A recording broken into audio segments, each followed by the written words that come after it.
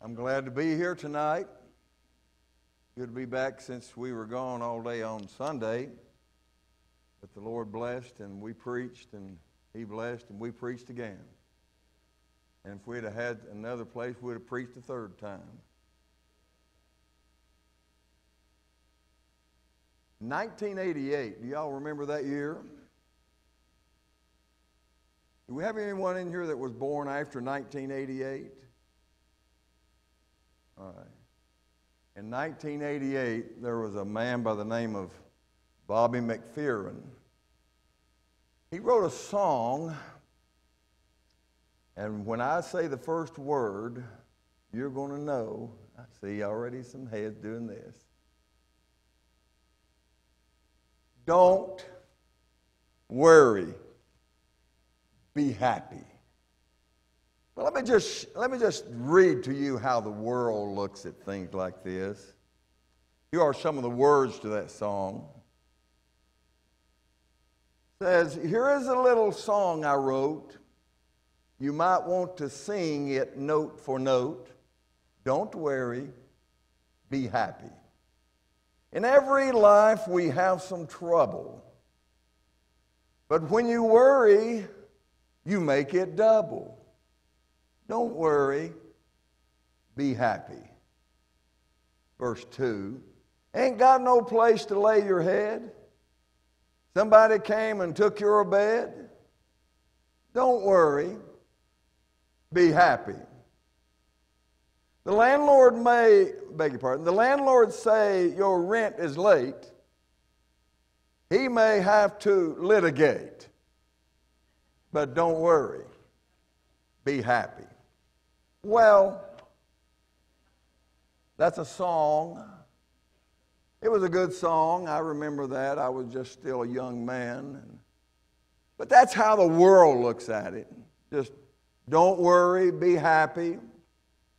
But God gives us help in problems of worrying in Psalm 37.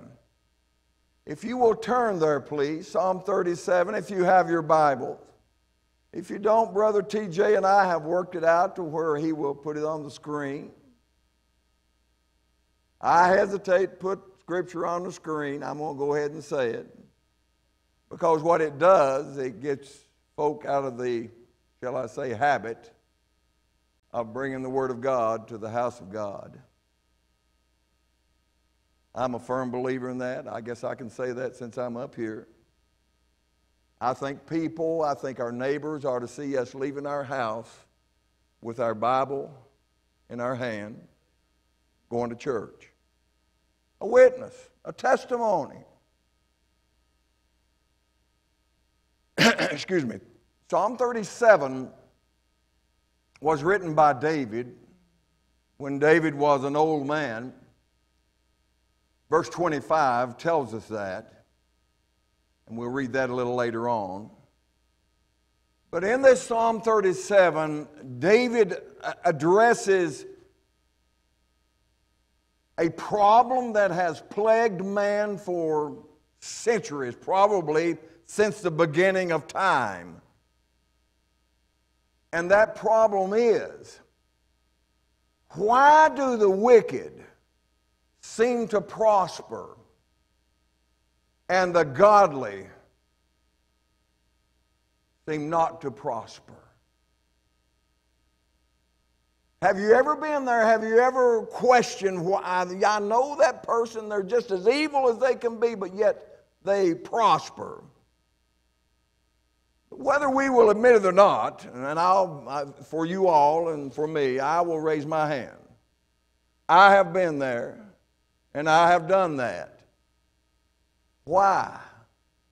And sometimes if we're not careful, what we do, in essence, we question God. Why does that person, why are they so prosperous and their life is so wicked? But in verse 1 and 2 of this Psalm 37, God addresses, as a matter of fact, He condemns envy, especially for the lost person.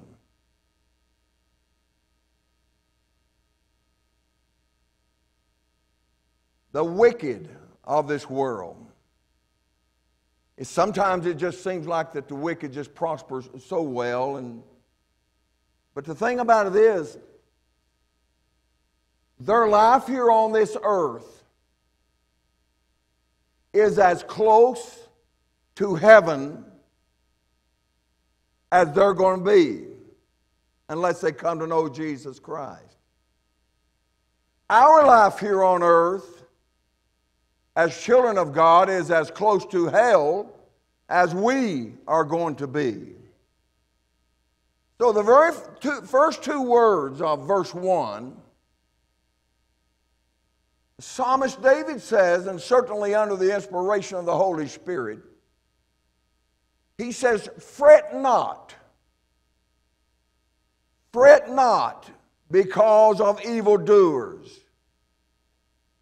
Neither be thou envious against the workers of iniquity, for they shall soon be cut down like the grass and wither as the green herb. Fret not. I want you to look at those two words, if you will.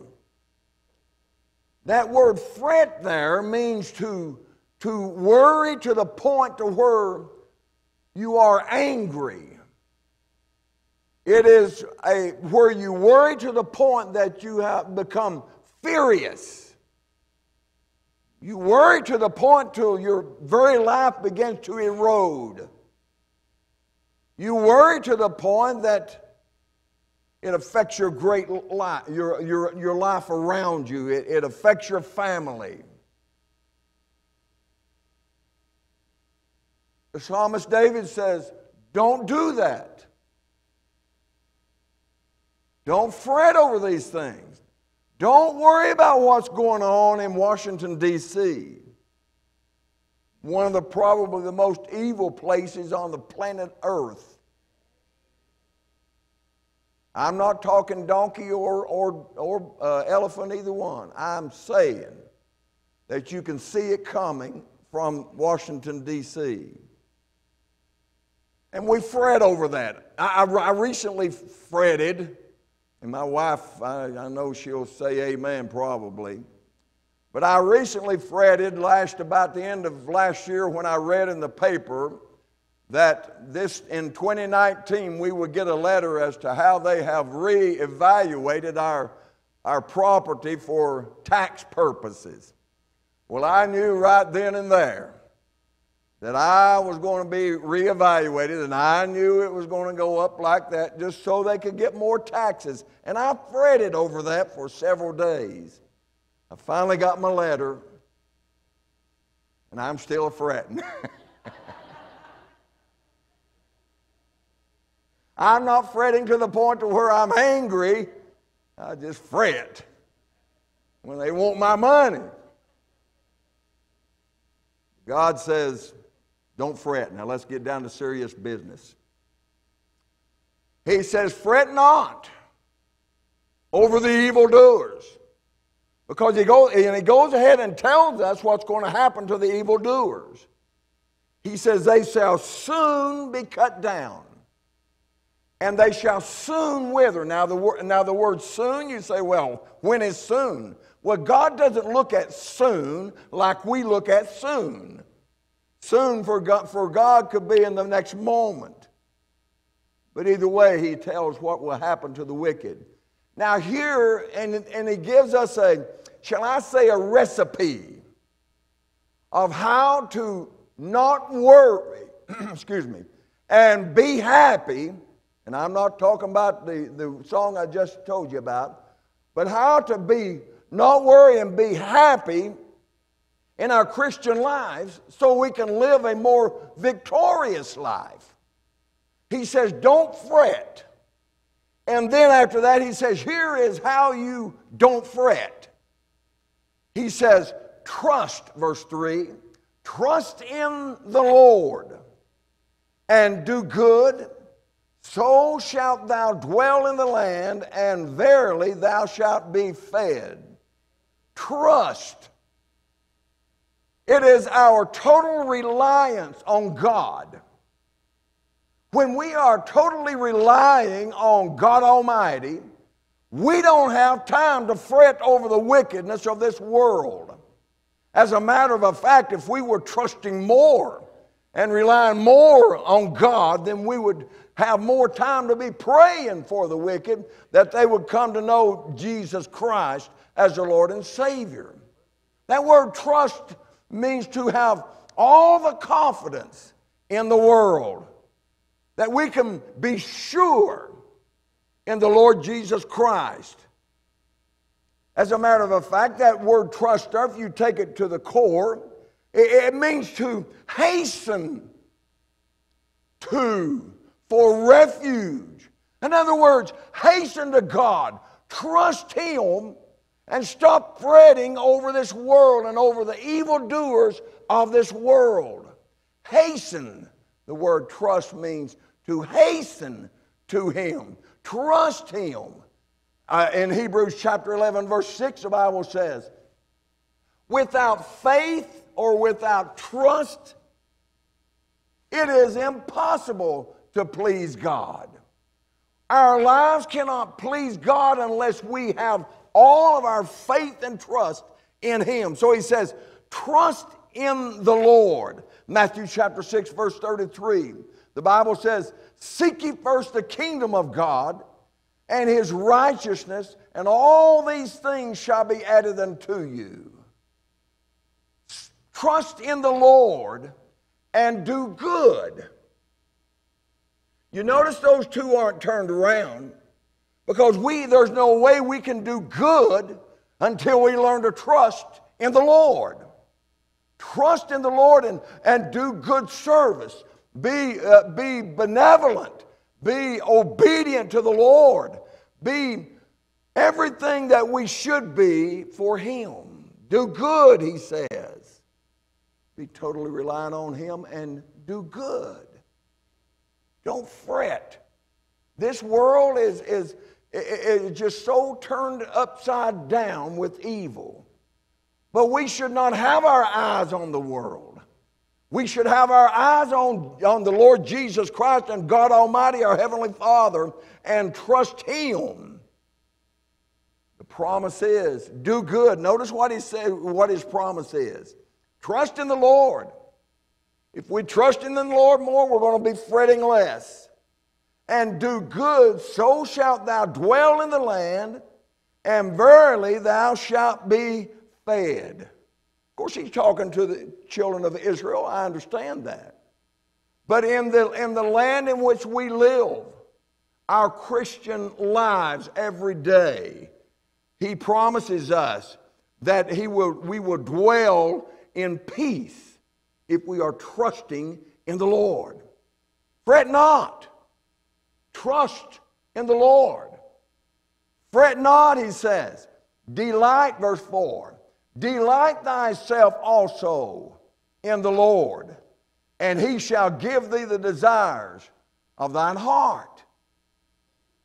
Delight in the Lord. What does that word delight there mean? It means when life goes bad for you, you still are delighting. That word delight there has a effeminate meaning. It means a person who can get along with anyone because they have centered their hearts and their minds on the Lord. Delight in Him.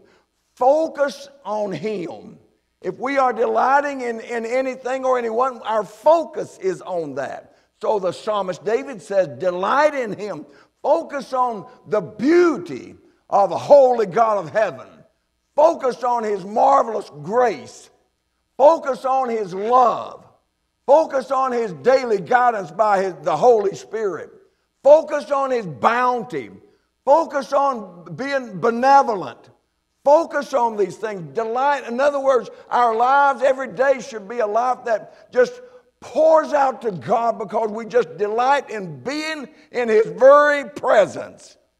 Focus on Him. Focus on His power to direct our lives. Focus on His goodness. Focus on His faithfulness. All of these things we can do if we delight in Him, because all of these things will become more enlightened in our lives, and we will have more light on the love of God. We will have more light on the grace of God. We will have more light on the mercy of God. We will have more light on the Word of God. If we are delighting ourselves, notice what he says, delight thyself.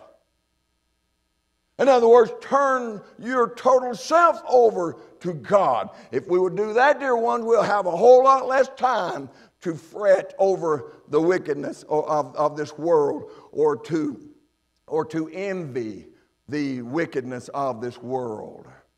Delight thyself. In Ephesians chapter 1, verse 3, the Bible says, "Blessed be the God and Father of our Lord Jesus Christ, who hath blessed us with all spiritual blessings in heavenly places in Christ." Delight ourselves. He will give us the desires of our heart. You say, you mean I can pray for anything? Yes, you can. But first of all, you need to be delighting yourself in Him. You see, when we are delighting ourselves in Him, the desires of our heart are not on worldly things. That's why God will make that promise to us, that He will give us the desires of our heart, because the desires of our heart change when we are delighting in Him. When our life is lived every day to delight in Him, and that we would live for Him and serve Him in a way that we should. You see, when we are delighting in Him, our cravings are different. Our cravings are not worldly. Our cravings are spiritual. If we are delighting in Him, delighting ourselves in Him, then we have that desire to know Him. There's a difference in, yes, I know the God of heaven, and I know Jesus Christ, and really, really, really knowing Him. Here is how we know Him. If we delight in Him, then we will have a desire to know Him, and we will have a desire to love Him, and we will have a desire to live to God. We must delight in Him to please Him and to be pleased in Him. Fret not. Don't fret. I hope we can go away from here tonight and say, I'm not going to fret, because I'm going to trust in the Lord, and I'm going to delight myself in Him. And then the psalmist says in verse 5, herein comes a problem also with most of us. Commit thy way unto the Lord, trust also in Him, and He shall bring it to pass. Commit thy way to the Lord.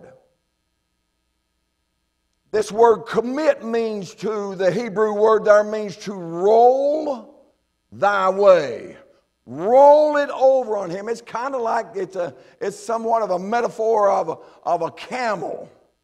How a camel will lay down, and once you've rolled the load on him, then he will get up and get ready to move. The Word of God tells us to roll our load over on the Lord. Roll our way upon the Lord. We say sometimes, oh boy, this way gets heavy. Boy, Satan is just battling me every day and every minute of every day. We need to learn not to fret so much and go by the Word of God and trust Him, delight in Him, and commit ourselves or our way unto the Lord. Now in 1 Peter chapter 5, verse 6, speaking of the way, humble yourselves therefore under the mighty hand of God, that He may exalt you in due time, casting all your care upon Him, for He careth for you. Now that word casting, I want you to see that word or hear that word casting there. That word casting means to to hurl. If we would hurl more of our fretting, or if we would hurl more of our burden upon the Lord, we would have a whole lot less to carry, and we would be more apt to trusting God, delighting Him, and commit our total selves to Him. Hurl your cares. The word "your" means it's a personal care. God says that we need to hurl our personal burdens over on Him. Hurl upon Him. Don't carry it. Don't let fretting bring your life down to a point to where you don't have any victory in Jesus Christ. Hurl your burdens. Hurl your cares upon the Lord, for He careth for you. I want you to notice there in that one particular word, the Lord. The meaning a particular Lord. If we cast all of our cares upon the Lord, a particular Lord, not just any Lord, but the Lord God of heaven, casting all of our cares upon Him, we need to commit ourselves. And then He says, I will bring it to pass. I will bring your way into my way, because your way, when He speaks of way there, He's speaking of the whole course of our life. It includes all of our daily living. But I will bring it to pass. He's speaking of us being fully satisfied. How long has it been since you yourself or me, this preacher, could say, I'm fully satisfied in my salvation? Dear ones, until we learn to trust in Him, until we learn to delight in Him and commit our way to Him, we will not have the full satisfaction that He would have us to have. God wants us to be in His total will. And He wants to give us those things that He wants us to have. But if we're not committing ourselves to Him, then God does not owe us any promise whatsoever. That you have committed. In verse 6, the Bible says, and He shall bring forth thy righteousness as the light, and thy judgment as the noonday. Thy righteousness to light. How does He bring our righteousness to light? How does our righteousness to light here on this earth? In our testimony.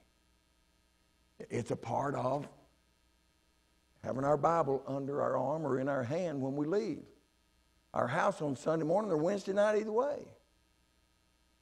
He will bring our righteousness if we are committed to Him, and if we are delighting in Him, and if we are trusting in Him, then we are less apt to fret over this world. I want to read something here in Revelation chapter 3, verse 21. Excuse me. To him that overcometh will I grant to sit with me in my throne. Now that ought to light you up a little bit. To him that overcometh. You say, well, now, preacher, how do we overcome?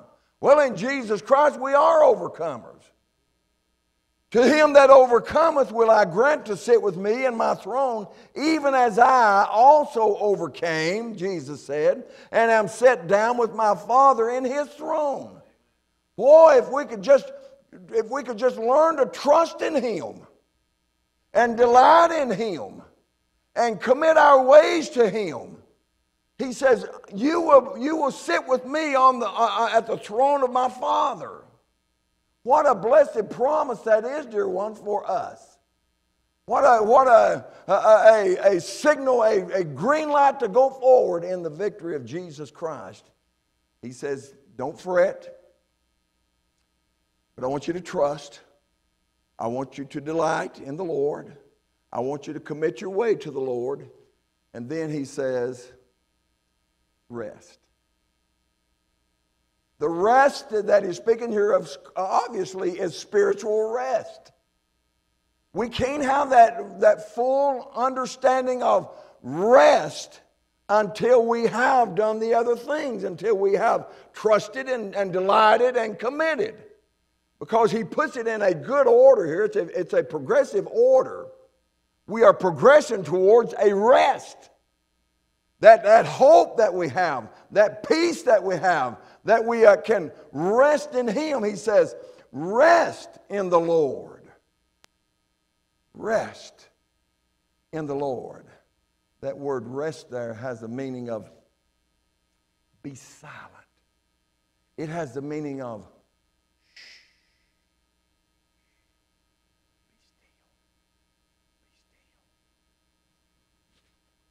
Be still. Shh. Rest. Peace. Trust. Delight. Commit. And then just rest in the Lord. Rest in the Lord. Jesus says, take my yoke upon you and learn of me. For I am meek and lowly in heart, and you shall find rest for your soul. Rest for your soul. But it takes commitment to have that rest that he's talking about here. It takes commitment. And you say, preacher, you've said it 3 times. I'm going to say it the 4th time. It takes trust, and it takes delight in the Lord, and it takes committing our way to the Lord. And it takes total commitment and consecration if we want to achieve that rest that he's talking about. Rest. Rest in him. Kind of like a holy tranquilizer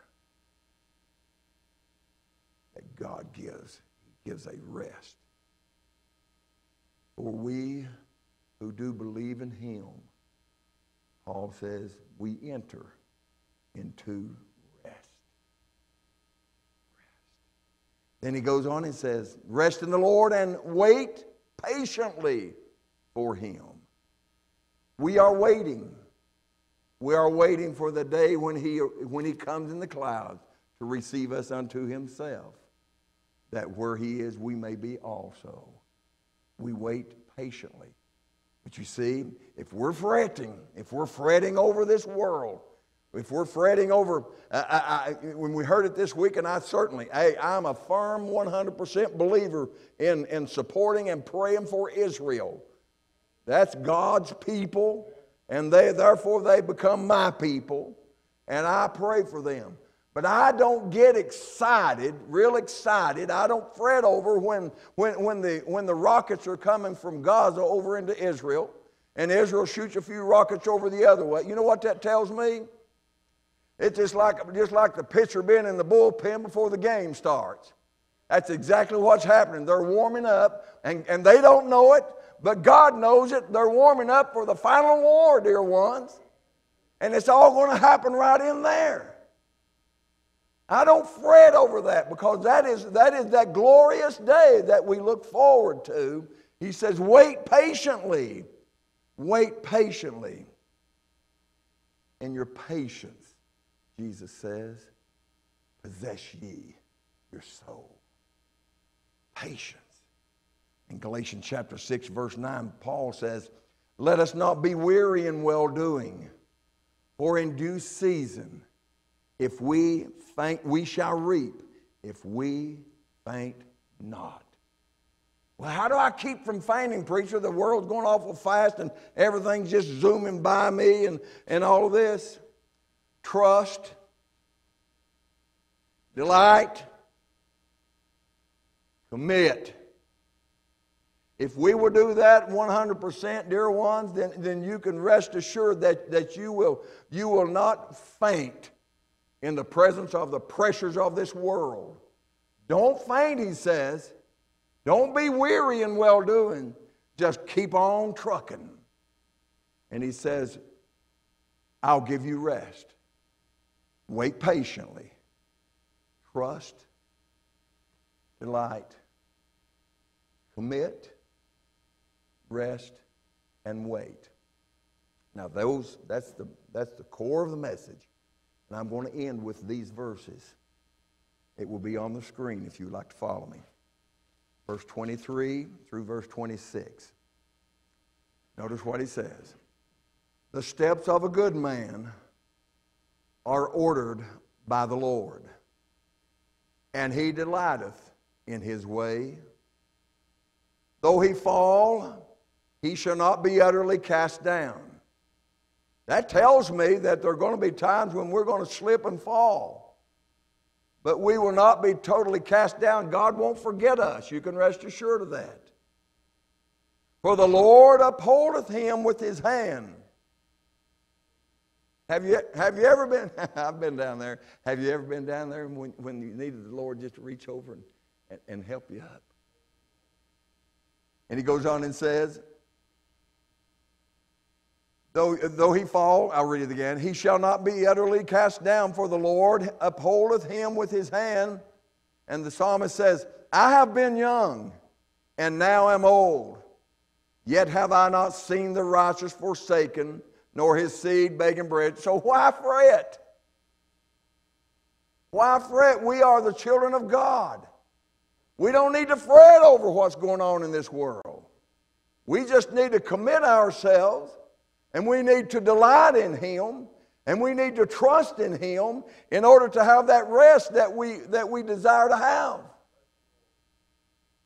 What a wonderful, wonderful passage of Scripture. Let me read verse 26. He is ever merciful and lendeth, and his seed is blessed. You say, well, he's talking about the seed of Israel. Yes, he is. But what are we? We're of the seed of Abraham. Say amen right there. Don't be afraid. Because that's how Jesus got here, you know. And if we are in the blood of Jesus Christ, we're the seed of Abraham. And he says in verse 26, he says, and his seed is blessed. We are blessed, blessed, blessed because our hope is in Jesus Christ, that one day he is coming to get his children. Don't fret over this world. Just trust him and delight in him and commit yourself to him and go through life in a restful state, waiting patiently on his return. May God bless you. I hope you have been encouraged tonight. Let us pray.